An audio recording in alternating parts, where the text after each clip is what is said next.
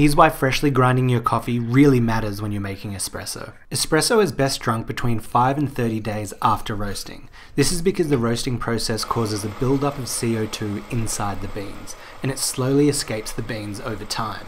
In fact, the reason you get a crema is because of CO2 escaping the grounds as you extract your coffee. If you buy pre-ground, a lot of the flavour and CO2 will have already escaped, because as soon as you grind the beans, it'll start to oxidize and lose flavour. And the same goes for just old coffee. All the goodness just slowly escapes over time, which is kinda sad. So my tips are, look for a roast date on your coffee bag, store your coffee in an airtight container in a dark, cool place, and always grind fresh as you make your coffee. You'll end up with a delicious coffee that's full of life and has an amazing crema like this. Yummy! Coffee up.